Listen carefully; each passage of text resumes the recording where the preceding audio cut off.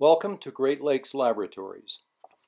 Most galvanized metal, including roof decking, ductwork, railing, and structural steel, usually has a passivator, a smooth, clear sealer.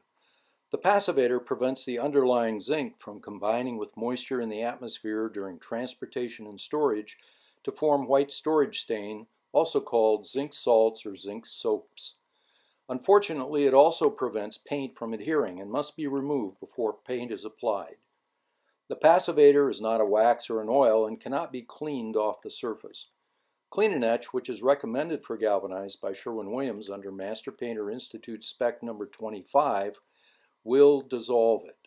Great Lakes Laboratories offers a GalvaCheck Passivator Test kit to help you determine if there is a passivator and also to confirm that galvanized treated with Clean and Etch is ready to paint.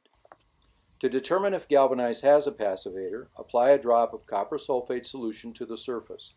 If the drop remains clear, there is a passivator. To confirm, using the synthetic abrasive pad, scuff an area the size of a quarter and apply a drop of the copper sulfate solution. If the drop turns black immediately, this confirms contact with the zinc.